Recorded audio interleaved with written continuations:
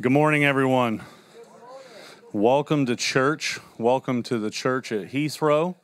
If this is your first time here, we want to say a special welcome. We're glad that you've joined us this morning in our time of worship of our King. If it's been a while, we're glad you're back. It's good to see you again. We've missed you, and we're glad that you're here. For those of you watching online, we are praying for you. We pray that this service would be a blessing to you as well. We've got a really neat service today and all that will take place today. I just want to give you really just two quick announcements. One, just remind everybody this month we have 5 Sundays, so we know what that means, 5th Sunday Fellowship, and I'm excited for that. July 30th, if you haven't been here before, any month that has 5 Sundays, on the 5th Sunday we have a big fellowship and picnic. The Lord has blessed us with a beautiful pavilion out there that we get to take advantage of and eat together and fellowship together, and it's a sweet time, and I pray that you'll join us.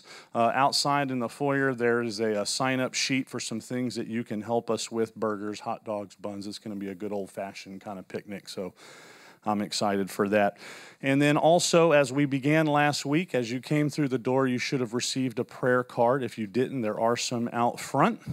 Just want to remind everybody, we want your prayers because we want to take them to the Lord. And so what we're doing with these prayer requests that you fill out, put them in the giving section back there, and we will gather them up. And on Wednesdays after Bible study in our time of service, we're going to put them up on the screens here, and we're going to pray over them as a church. We're going to lift up our church's needs to the Lord as we want to be intentional about our prayers for our people and for you. And so we want to encourage you to do that.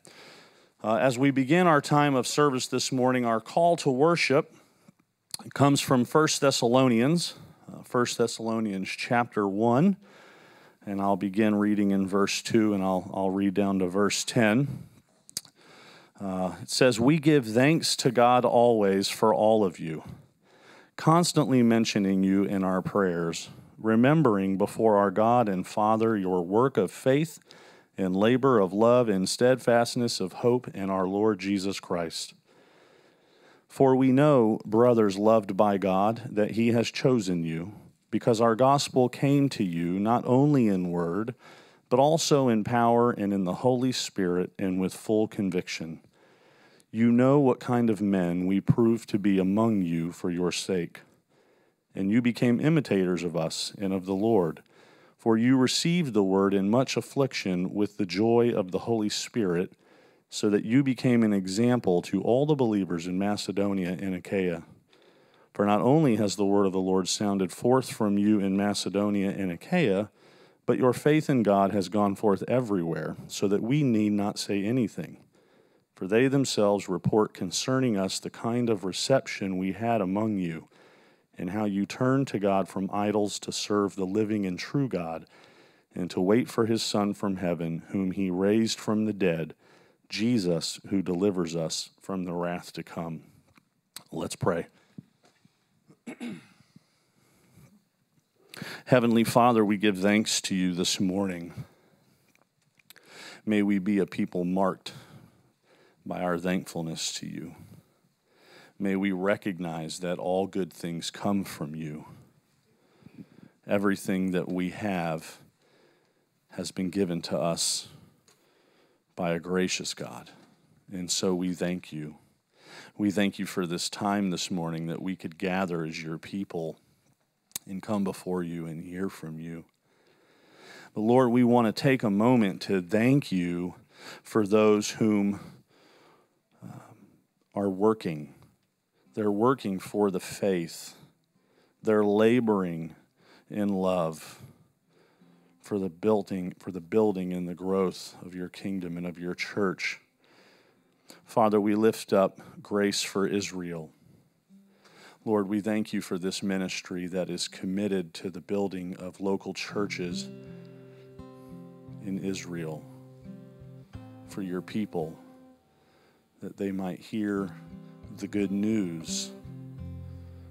Father, we think of this ministry and we think of that place and we are reminded of your steadfast faithfulness to your people, that you do not abandon your people, even though your people have abandoned you, you will not let them go, because you are a God who makes promises, and you always keep your promise. And so we ask you to bless this ministry, that it might be used and it might be fruitful in that place. We lift up Scott and Susan Downing, serving in Africa. Father, we ask that you would give them a steadfastness in the hope that they have in you. We think of Joe and Sierra Pliska in Japan, serving, teaching, ministering, planting churches. Father, we pray for these couples, Lord, that in the times of trial and adversity that they will face, they have faced, that they are facing, that you would build up their faith, that they would stand strong in their hope in Jesus Christ, Father. We lift up Edgewood Children's Ranch to you, a ministry committed to the ministering of families and of children, Lord. A ministry that is committed to bringing people before the only hope of Jesus Christ, knowing that only you can restore and reconcile the broken. Father, bless them and protect them, Lord. Send them good staff to work there, staff that love you and love others. We think of Ethnos 360, a ministry committed to partnering and equipping local churches by translating your holy scriptures into languages that do not have your scriptures, so that they might hear of the gospel. Father, bless this ministry and bless Larry and Jerry Bright as they serve there. Lord, we lift up Carol Joseph in Jews for Jesus, Lord, as she ministers to the Jews. May she be filled with wisdom and passion and compassion and grace, Lord, as she takes your word and teaches and tries to help bring sense and understanding to what seems so mysterious to the Jewish people, Lord. Bless that ministry, Father. And Lord, we think of Love Unveiled and Liz Dixon and her team serving so many women in so many places around the world, building them up in the faith of Jesus Christ. Lord, would you continue to bless that ministry as you have? Let it expand beyond where it is, so that other ladies might come to know you and might be built up and be strong in their faith in you, and that they might be used to serve others as well. Lord, we know there are so many other missionaries and ministries that are serving you, but you have placed these for us to be mindful of and to support here at this church. And so I pray, Father, that you would increase our giving here at this church, that we might increase our giving to them, that we might walk with them and support them and pray for them. Father, help us to be like Paul here and always remember them in our prayers, Lord, as they work tirelessly to bring others before Jesus. Father, we thank you for choosing us. Lord, we thank you for the preaching of your word. We thank you that as your word is preached, Lord, that we receive it with full conviction. May that be so today. May the preaching be more than just wise words and moral encouragements. May we see Christ in the sermon today. Might you lift up our heads so that we might see your glory today in the preaching of your word today. Let the preaching of your word bring life today. Let it move in power today. That we might turn from our idols and turn to you. Father, forgive us for our idolatrous hearts, those things that we seek after and desire, these false temporary things of this world that we so trust in. Lord, I pray that you would remove them from us. Like a good father who takes things away from his child that is harmful to that child, even though the child so desperately wants it. A good father goes and he takes it away because he loves that child and he knows what's best for that child, and we know that you love us. You are so good to us. And so we ask, Father, might we dare to ask that you would remove those things in our lives that that take us away from you, that take away our desire to want to be with you or to trust in you. Because we know that true joy and true peace is only found in you. For you are forever, and these things are eternal. These things are temporary. Lord, I pray that you would continue to work in this church as you are, that we might be a people that are so marked by good works and love and serving, that we would be like this church in Thessalonica, that we would never have to try to defend ourselves, that we wouldn't even have to say anything, that people would just see our lives and they would see you in our lives, so that when we tell them about the hope that we have, that it would make sense to them, that they would desire what we have. Father, build our faith, build our hope today as we wait for Christ. Thank you for delivering us from the wrath to come. Thank you for your love and for your care for us. Father, please bless this time today. Be honored today. We want to glorify your name today. Father, we recognize that we can't take away or add to your glory, for you are glorious. But we want to exalt your name today in this place. Help us to do that. Fill this place with your Spirit, God. Give us eyes to see you today, ears to hear from you. Let our hearts be like good soil, Father, that the seed would go and it would grow and it would produce fruit, that we would be changed and be made more like Christ. We pray all this in Jesus' name. Amen. All right. Well, if you are able, would you stand with us so we worship our King and crown him with many crowns?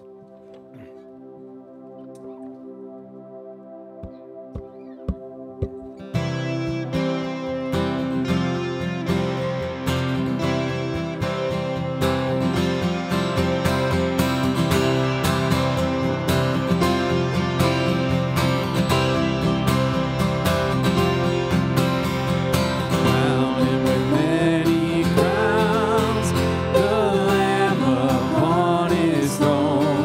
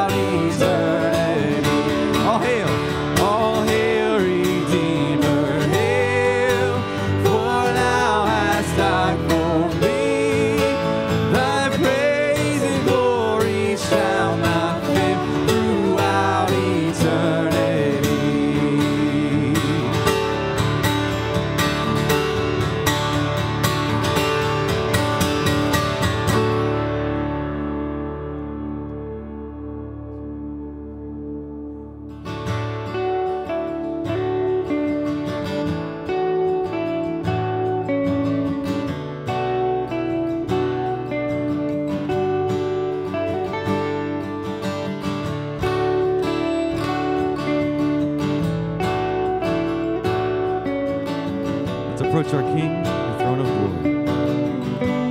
I approach the throne of glory. Nothing in my hands I bring, but the promise of acceptance from a good and gracious King.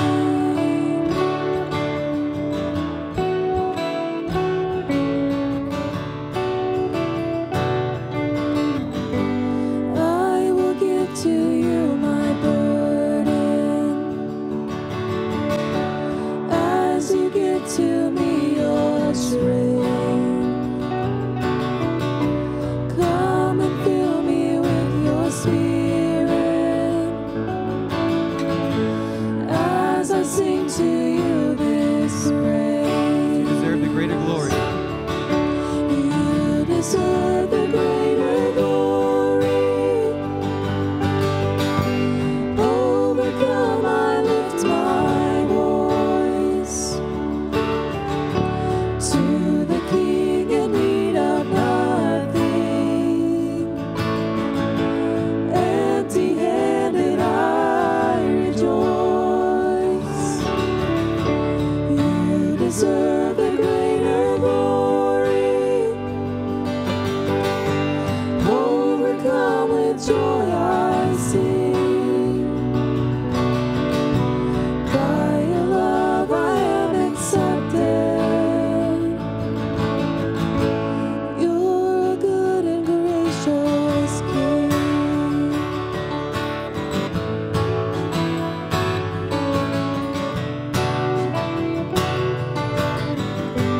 Oh, what grace that you would see me as your child and as your friend, safe, secure in you forever. I pour out my praise again. You deserve the greater glory. Overcome, I lift my voice to the King in need of nothing. Empty-handed, I rejoice. You deserve the greater glory. Overcome with joy, I sing. By your love, I am accepted. You're a good and gracious King.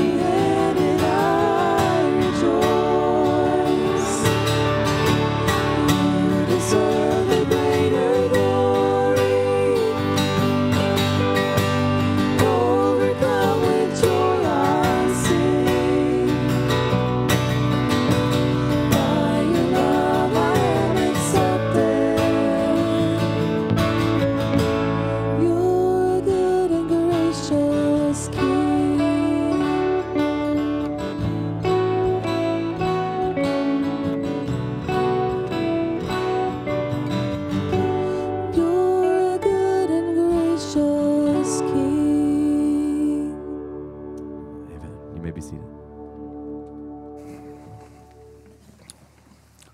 Good morning, church. Does it overwhelm you, like the song says, that we're accepted by a good and gracious King? It should. We don't deserve it, do we? We don't. But he does accept us by his love, and I'm grateful. We're in Galatians chapter 6 this morning. Galatians chapter 6, and we'll read the first 6 verses together. Galatians 6 and verse 1, the word of the Lord. Brothers, if anyone is caught in any transgression, you who are spiritual should restore him in a spirit of gentleness. Keep watch on yourself, lest you too be tempted. Bear one another's burdens, and so fulfill the law of Christ. For if anyone thinks he is something when he is nothing, he deceives himself. But let each one test his own work, and then his reason to boast will be in himself alone and not in his neighbor. For each will have to bear his own load. Let the one who is taught the word share all good things with the one who teaches. The word of the Lord this morning. Let's pray one more time. Father, we're grateful to you that you have accepted us by your love. And we affirm this morning that you are a good and gracious King. We lift you up and magnify you, and we want to tell the world about your goodness and your graciousness to us, and make available your grace to any and all who might come. I pray, Lord, that you would draw them so they would come. Even this morning within this building, I pray that you would do a work in our hearts, that we would understand your word more clearly, so that we might see you more clearly. We want to lift you up. We want to display you, and we want to look at you and marvel at your graciousness to us. We're overwhelmed, or we should be, Lord, by your goodness to us, that you would accept us, and that we can come to you in prayer, and that we can come sit at your feet this morning and learn of you. So I pray that you would help us with that this morning, remove distractions. May make our hearts able to focus on you this morning, so that we might see you well and be changed by you, is my prayer. In Jesus' name I pray. Amen. Let's stand together.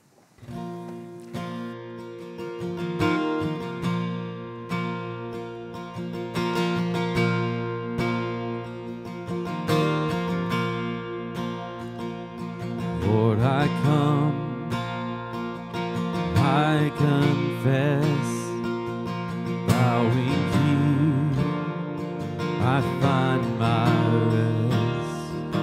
And without you, I fall apart.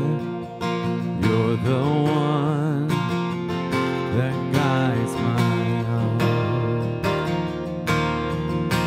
Sing, Lord, I need you. Lord, I need you. Oh, I need you. And every hour I need you. My one defense, my righteousness. Oh God,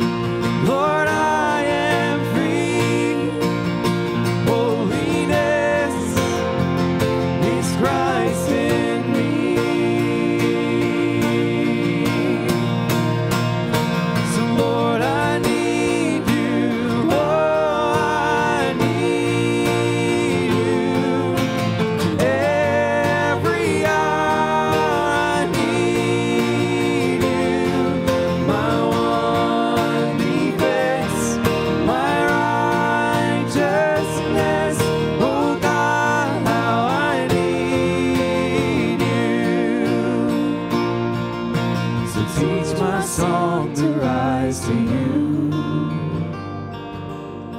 When temptation comes my way, when I cannot stand, I'll fall on you. Jesus, you're my hope and stay. And when I cannot stand, I'll fall on you. Jesus, you're my hope and stay. Sing, Lord, I need you. Lord, I need you. Oh, I need you. Every hour I need you. My one defense, my righteousness. Oh God, how I need you. You're my one defense, my righteousness. Oh God, how I need you. My one defense, my righteousness. Oh God, how I need you.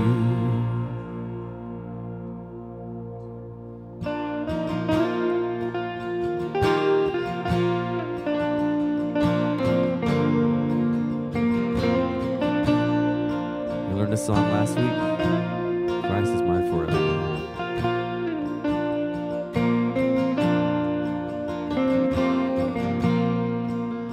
Mine are days that God is numbered. I was made to walk with Him.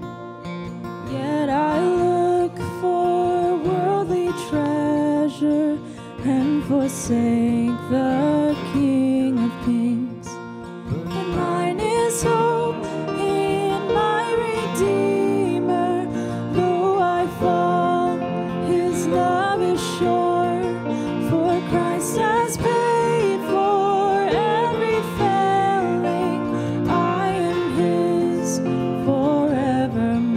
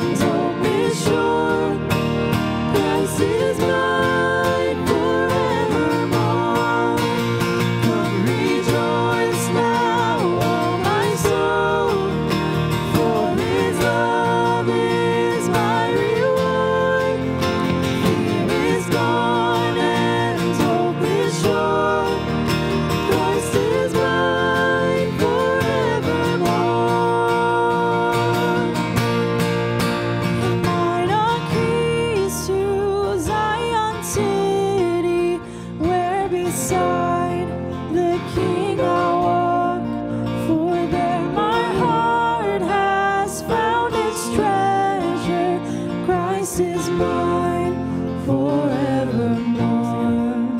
Christ is mine forevermore. Christ is mine forevermore.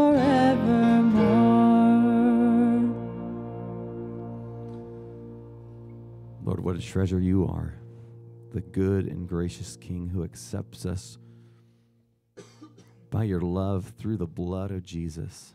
And you cover us with it so that we can stand in your presence, that we can come here this morning and sing these songs to you, songs of gratitude and thankfulness for what you've done. Lord, your word is true. We love because you first loved us. We love because you first loved us. So thank you for pursuing us, bringing us into your fold, making us a people who were once not a people, so that you are now our God, and we are that people. So we can honestly say, Christ is mine forevermore. Lord, what a hope we have to look upon your face in glory for centuries to come. Help us to get a glimpse of your face now in your word. Come, Holy Spirit, and teach us and open our eyes and give us faith. It's in Jesus' name we pray. Amen. You may be seated.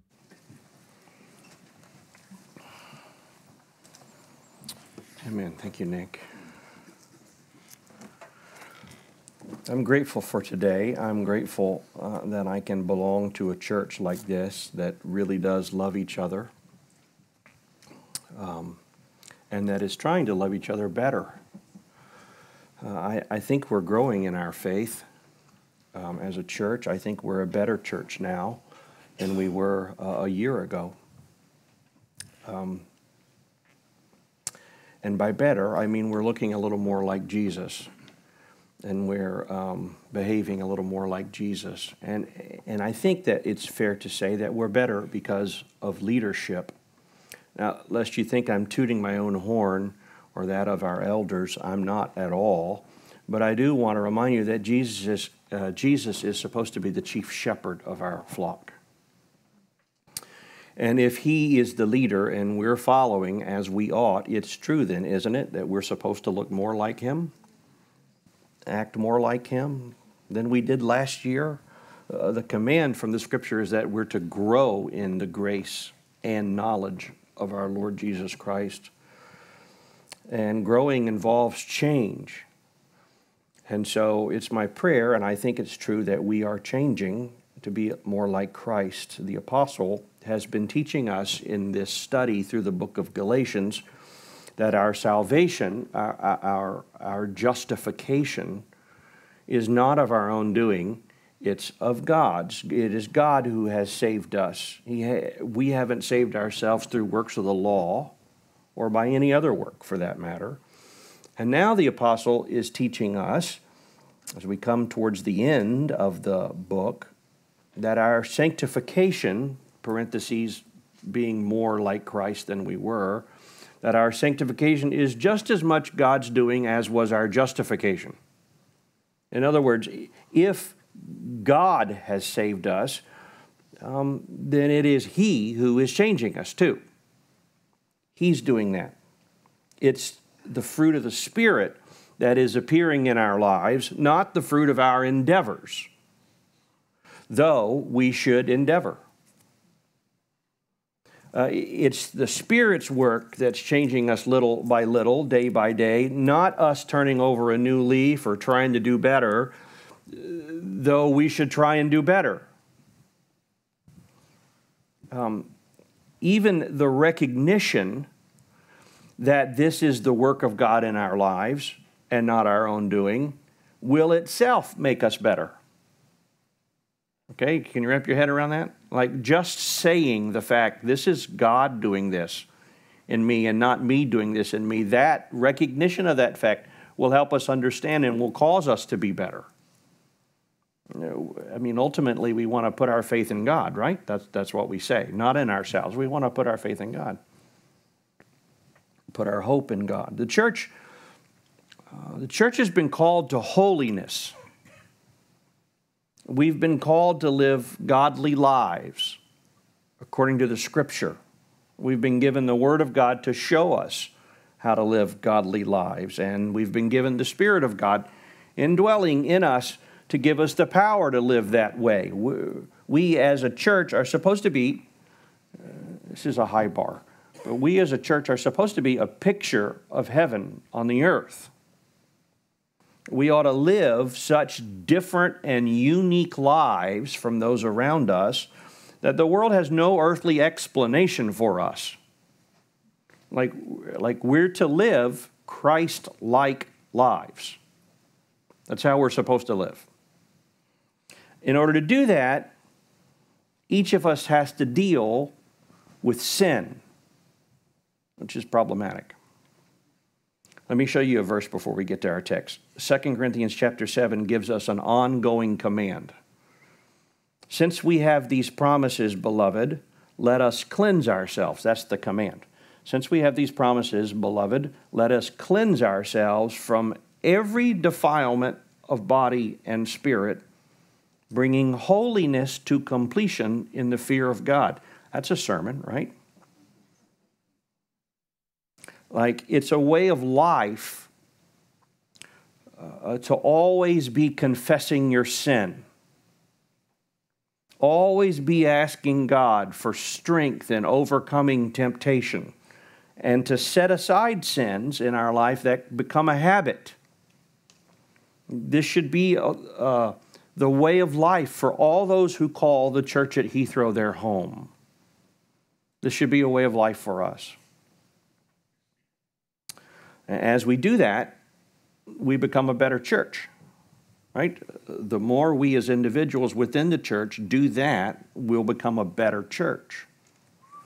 We ought to be able to say of ourselves, I'm becoming more holy. That's what we ought to be able to say of ourselves. But we can't say that of ourselves until we first recognize that we need to be more holy.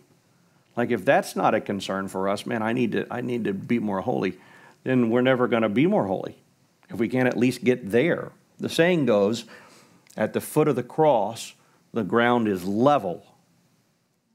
What's that mean? It means we're all sinners. We've all fallen short of the glory of God, and no one stands higher than anyone else.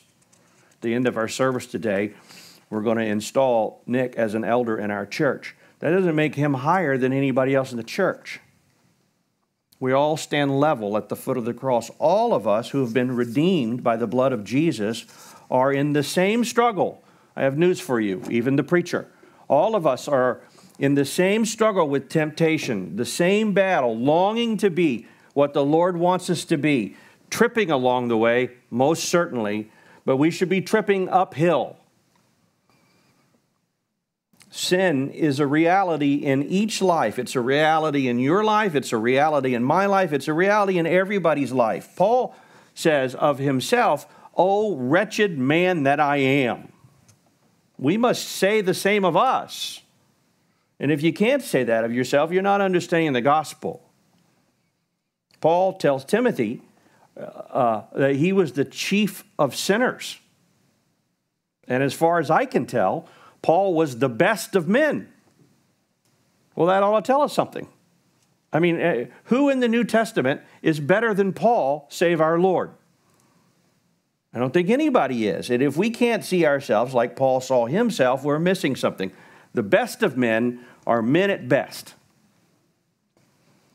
We need the indwelling Holy Spirit of God to help us gain the victory over sin, and we need the Word of God purifying and refining us, and we need it all the time. Every hour I need you. Is that what we just got done singing? Yeah, we sing that in the context of, God, I need your help every hour, which is most certainly true. It's also true we need him to fight against sin every hour, because every hour we're shooting. But you know something? Today's lesson is that we also need each other in this battle. We can't do it all alone in isolation. We do what we can. We fight the battle in our conscience. We fight the battle in our unredeemed flesh. But sin still gets its way with us from time to time, doesn't it? It devastates us as individuals like sin does. But it also devastates us as a church. It interrupts our worship. It interrupts our unity. It tears up our church in terms of family, in terms of usefulness. It takes away our joy and our peace and our confidence and our love. Sin permeates the church like a poison, and it weakens our confidence in God. And sin can't easily be dealt with. Here's Paul. Well, I'll tell you first. Paul, 1 Corinthians chapter 9 says, I have to beat my body daily to get it into submission. That sounds pretty heavy. I have to beat my body daily to get it where it needs to be. He says in Galatians 3 and verse 3, are you so foolish, having begun by the Spirit, are you now being perfected by the flesh? Okay, now here's the reliance on the Spirit. You see it there? Are you so foolish? If Paul were writing this in the 21st century instead of the first century, at the end of the sentence it would say, really? You think you're going to overcome this by yourself? You're not. You need the Spirit. You can't do it in your own strength. We need the Holy Spirit. We need the Word. But we also need each other. We need the support of other believers. We need to care for each other. We need to be reminded that we're not alone in this battle, that we're not out there trying to struggle with those besetting sins and those temptations all by ourselves, that we're here for each other. And sometimes that involves confrontation, which we would rather avoid. But it is confrontation for the purpose of restoration. The confrontation of sin should always be with restoration in mind, always. The Proverbs say, faithful are the wounds of a friend. So let me just give you the illustration of that, going from the trivial to the important to the most important. It's your friend who will tell you when you're out in public together with your friend, buddy, your breath is like killing me. Take the breath mint. It's your friend that tells you that, right? You don't say that to a stranger. That's rude to say it to a stranger. But to your friend, you would want your friend to tell you, did you eat something dead, bro? Here, take, right? You would want your friend to tell you that. That's the trivial. Let's go to the important. If you're a medical doctor and you know that the person's condition is serious and you don't tell them about it, I think that's malpractice, right? Yeah. I don't know if it is technically, Doc, you can correct me if I'm wrong, but I mean, it's not right. Really, it's a disregard for the person, their value, their worth. I'm not going to tell you what's wrong with you. And spiritually, which is the most important thing, it's the most important thing because it's the only thing that lasts eternally. Your body's going to die no matter what the doctor tells you at some point.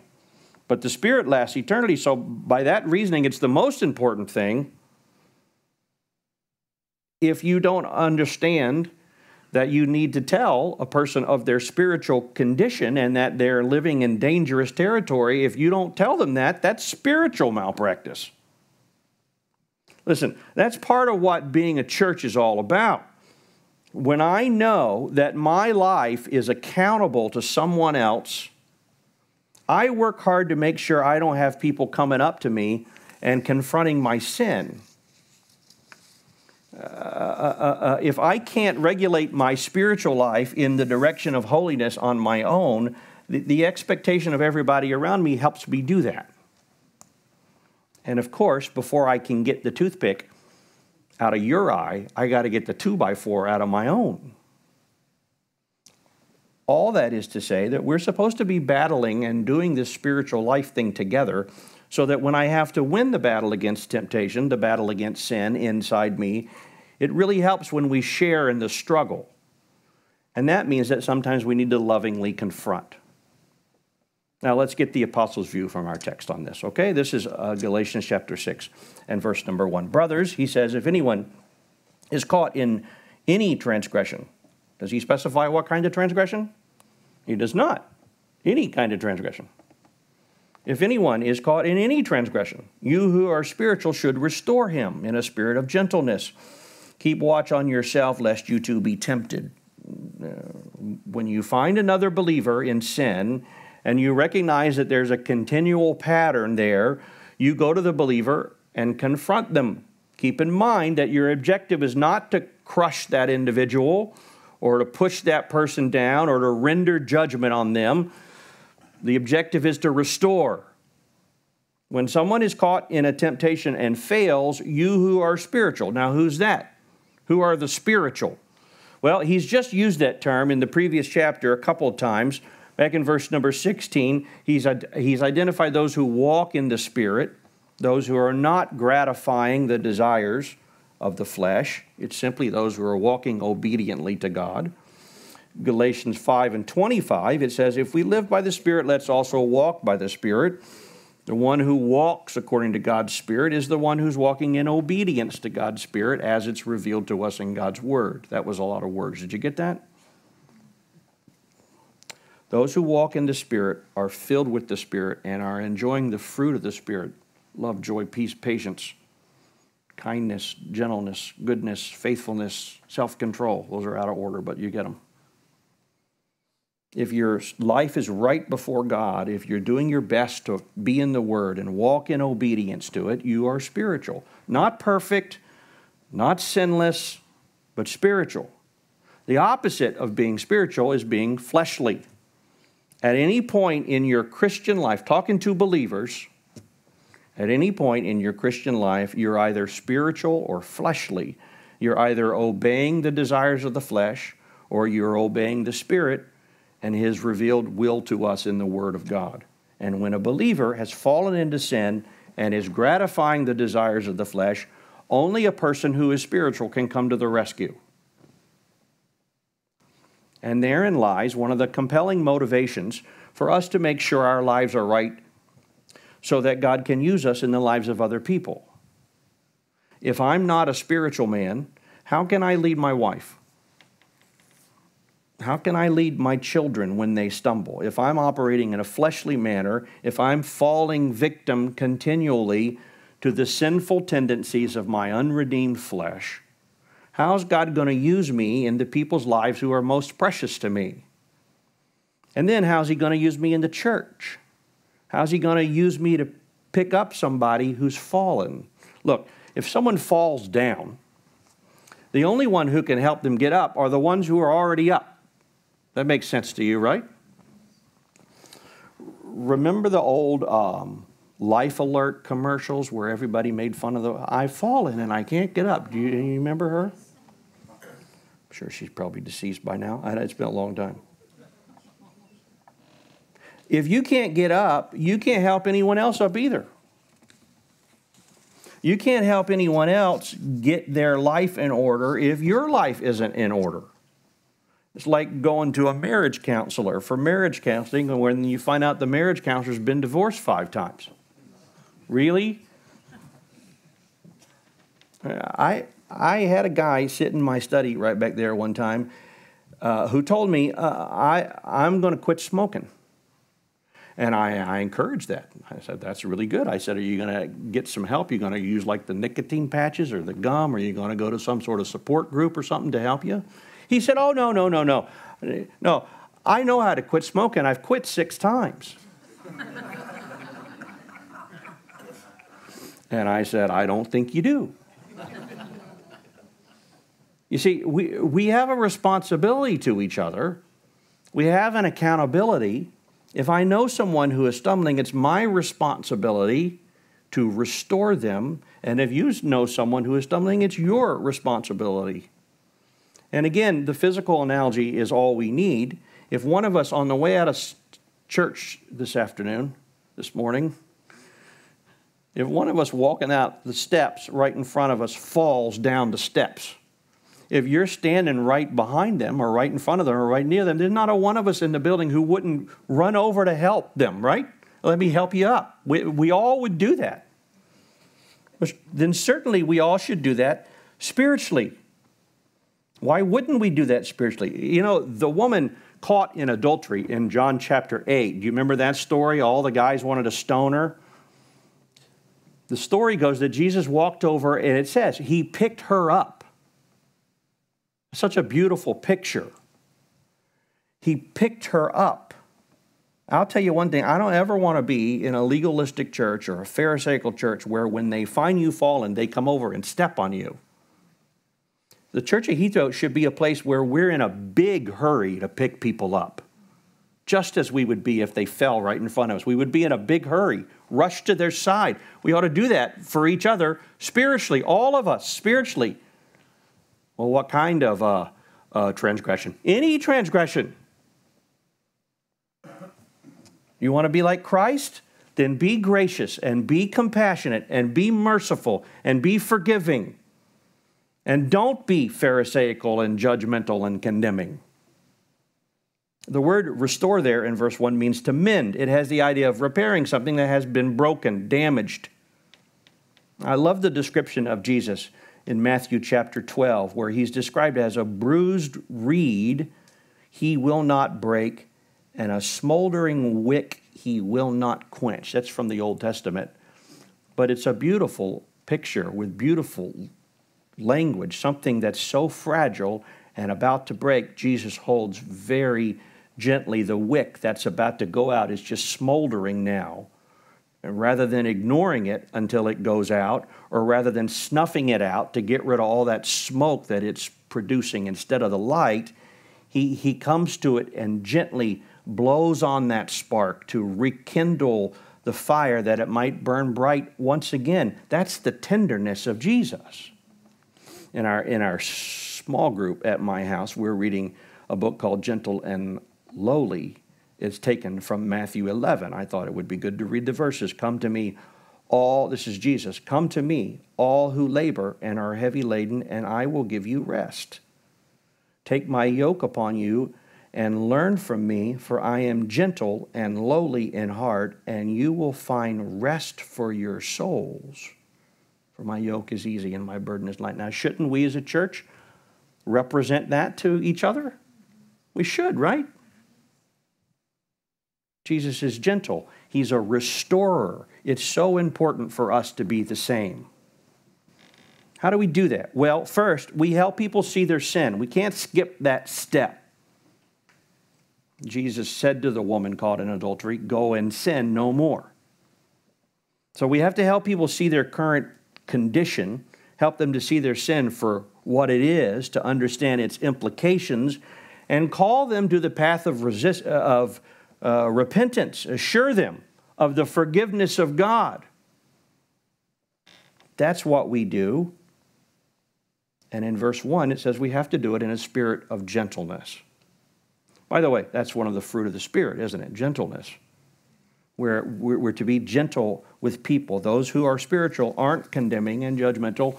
They're gentle with a view towards restoration. And again, the Apostle Paul is a wonderful model of these things.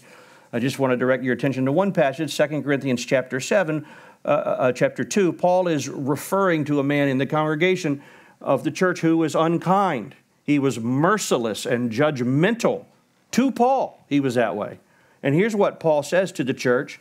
So you should rather turn to forgive and comfort him, or he may be overwhelmed by excessive sorrow. So I beg you to reaffirm your love for him. This man does a terrible thing. He needed to be confronted with that. But Paul was afraid the church would overdo it.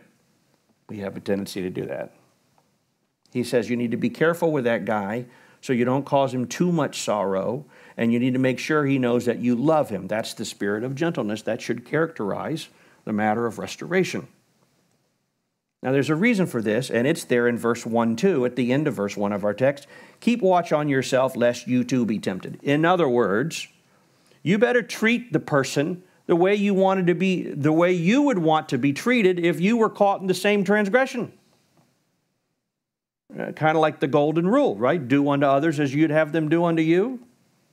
So we pick them up. We pick her up. We pick him up. This is our responsibility. It involves confrontation of sin, but with a view to a gentle, loving restoration. Okay, I've beat that horse to death. Y'all got it? Okay. Pick them up. Secondly, verse 2, hold them up. Verse 2 says, bear one another's burdens and so fulfill the law of Christ. The word burdens here literally means heavy loads that are hard to carry. And you know what? Temptation and sin are heavy loads, and they're hard to carry, particularly habitual sin, which can become very heavy and hard to carry. It speaks about those aggressive, habitual sins, those temptations that come with such force and regularly seek to pull us into sinful habits. To be picked up from a sin is not to be freed from temptation. Temptation may not go away. So you not only have to pick him up, but you also have to hold him up. What does that involve? Well, prayer and fellowship and accountability. Listen, we use this verse, bear one another's burdens, out of context a lot. Most of the time it's used out of context. It's used to say, well, we should bear one of those burdens, whatever they may be. I want to tell you that that's absolutely true, even though it's used out of context. If I need gas in my car, and you know it, you ought to come help me bear that burden. Financial burdens, emotional burdens, physical, whatever they may be, we ought to bear one another's burdens in that. But in its context, Paul is talking about someone specifically who's under the burden of sin. And as our spiritual life is eternal, it is of utmost importance that we get help with our sin burden. You need to know that the sin, the habitual sin that you tend to be stuck in, you need to know sin will kill you. Sin will kill you. So we need to be concerned for our brothers and sisters. We need to pray for our brothers and sisters who are struggling with sin, and we need to fellowship with other believers who may not be in the exact same fight that you're in for your sin, but you know that they're in the fight. Yeah, I say all the time when we have the Lord's Supper, you can partake of the Lord's Supper if you're a believer, and if you're in the fight. If you're not in the fight against sin, you shouldn't really partake. Like if you've given up or said, this is just, I am who I am, I'm not going to ever change.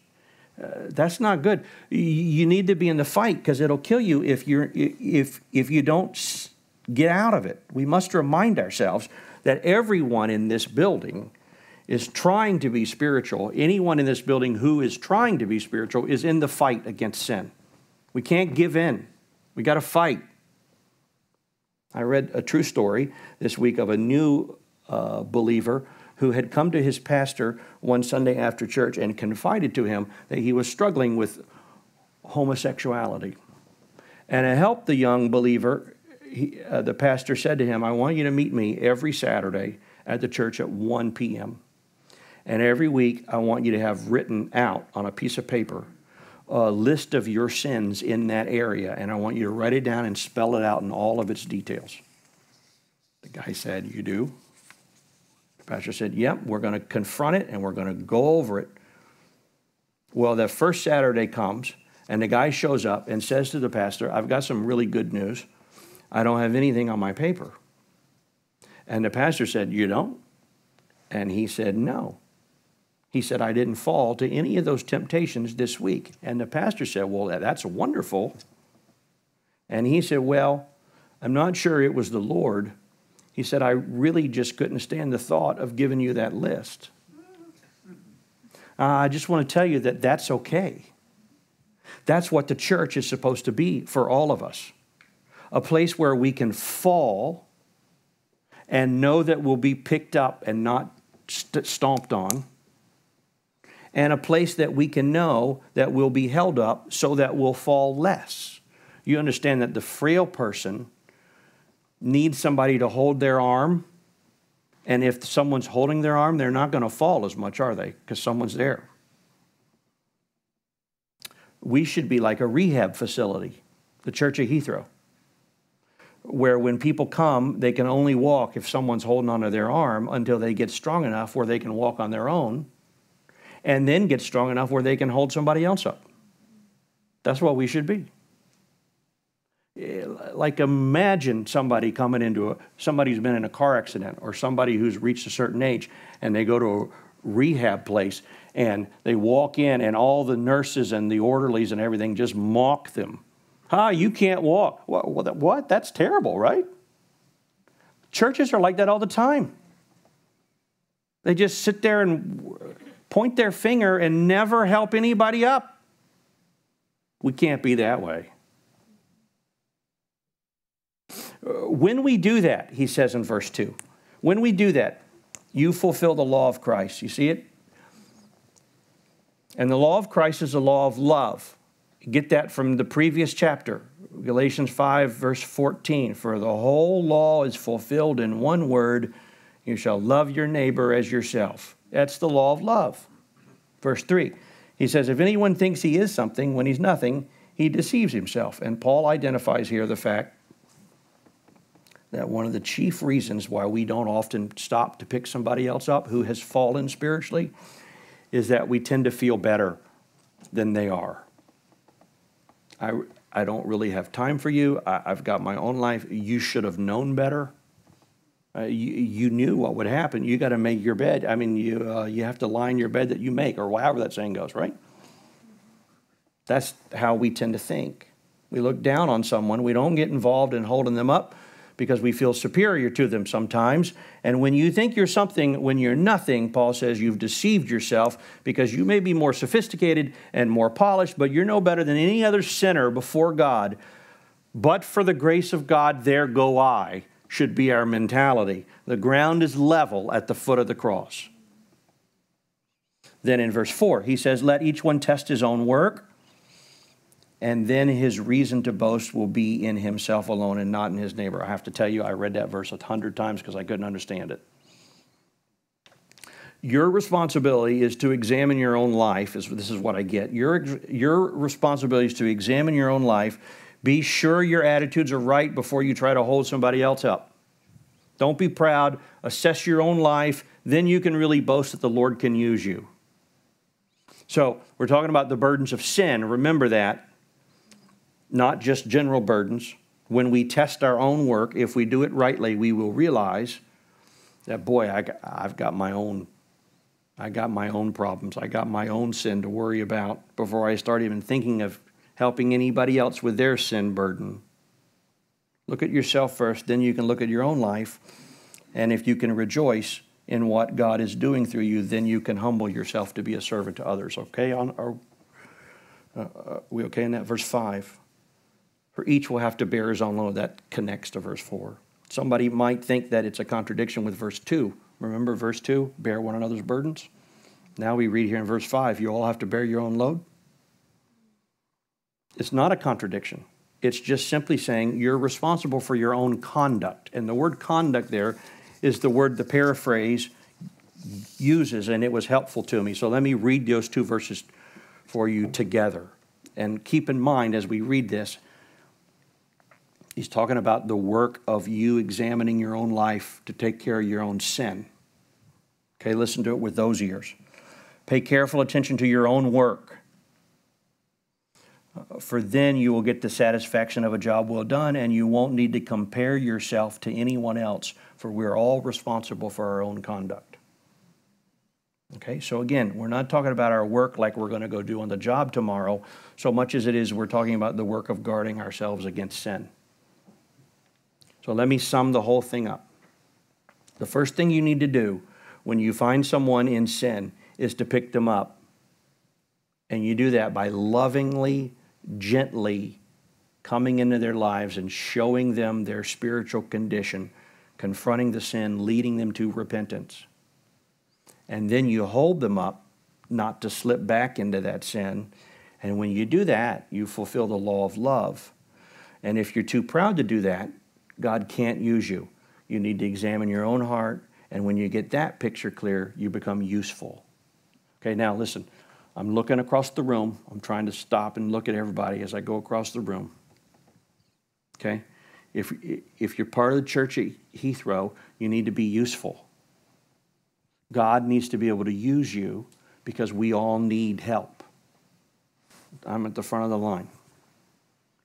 Okay? If we're not willing to examine our own self in comparison to the Word of God and the standard that it sets, if we're not willing to do that, if we figured it out without the Bible, we're in trouble. God says, don't do that.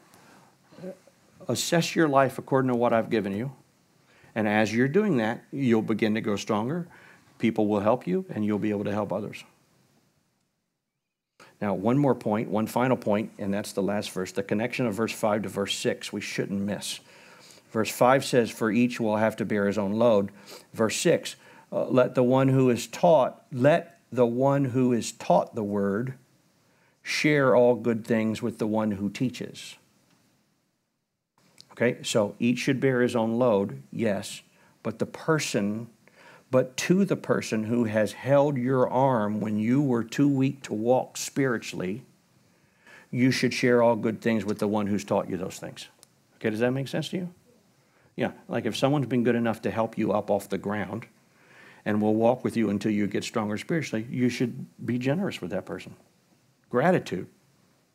You should have, wow, my spiritual life's the most important life I have, and you helped me with that. We should have gratitude. Okay? Got it? Okay, now it's time to honor one who gives his time to helping other people walk spiritually. Okay, this is a whole crew. We're just going to wait on the whole crew to come in. So no one, we're just going to wait on are we sitting them down somewhere? Yeah, okay. We're going to wait here. The whole crew. Okay, comes 1, 2, 3, 4, 5, 6. Here we go.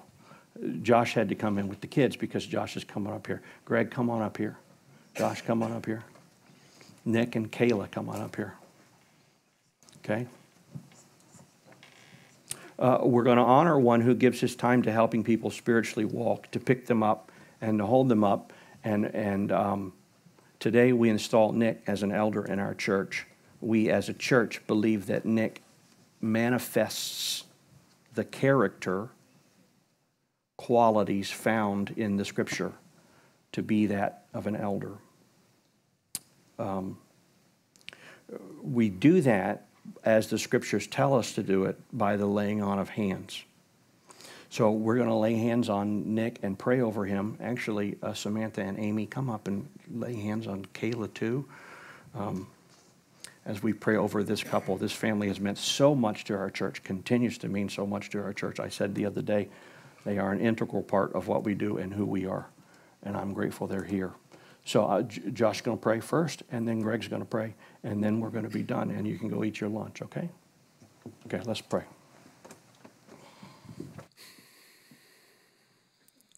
Lord, we thank you for Nick and Kayla.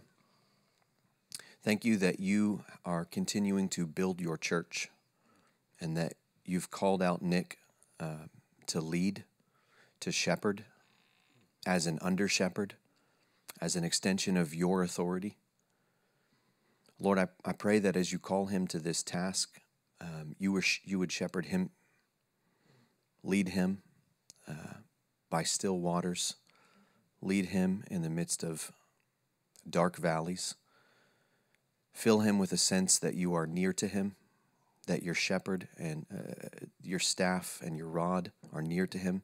Cause his cup to overflow. And in that fullness, Lord, help him to shepherd others. Fill him up with your love so that he can show your love to the people that you've called him to care for. Lord, he needs your strength. And I pray that you be near to him in his task. We thank you for him. We pray that you'd help him to lead and care for the people that are in this church. All these things we pray in your name. Heavenly Father, we're grateful to you for this man and for his family whom you brought to us a couple of years ago. We're grateful to you for their service thus far. Lord, we we thank you for the choosing of this man and of his family. We thank you that you have put within him a desire for the office of elder, that he desires to care for your people and shepherd your people and protect your people. We thank you for your faithfulness to him. And God, we ask that you would continue to watch over him and his family. We know that the evil one is not pleased today, that he is not pleased to see someone whom you have called and rescued and am now going to use for your people. And so we ask for a hedge of protection around his family and for his children and for his wife. Lord, we pray that you would continue to work in Nick's heart as he desires to know you better so that he might help your people know you better. As he stands as a watchman to look out for your people, for your sheep, might you give him the strength to do the task of being an elder. And might you fill him with your gentleness and your patience and your compassion that you have for him and for all of your people, that he might display that to your people so that we might see you more clearly. Lord, this is no easy task. It is no light thing. Your word says that those who hold this office will be judged more severely. And so we ask that you would also fill Nick with a sense of righteous fear of this task, and that he would be always mindful of your love for your people and the cost that was paid for it. So, Lord, we thank you for him. We thank you for what you will do for this church through him. And we ask that you would continue to bless this place. Lord, we thank you now for this time that we've had today in your word and in worship and in song. We ask that you would watch over all of your church as we go. We thank you for everything. In Jesus' name, amen. God bless you.